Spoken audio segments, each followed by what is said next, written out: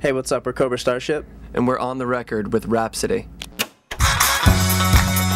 The record that I think we're going to talk about is Ratatat's first self-titled record. That is definitely my favorite record of the last 10 years. And I know Nate and Alex are big fans too. Yeah. I think I first heard the Ratatat record in 2004 from, I think, somewhere in Miami, maybe. I heard the Germany to Germany single, and I was really blown away by it. You know, that was also the first song I heard off the record, which I got on a mixtape from somebody. I can't quite remember who gave it to me, but I fell in love from the start. Doesn't matter who you got it from. I know. It was a good track, and I remember just hearing all the sweet little guitar harmonies just flowing, and I was like, oh my god, that's the craziest tone, craziest, melody and everything. I was really impressed by it.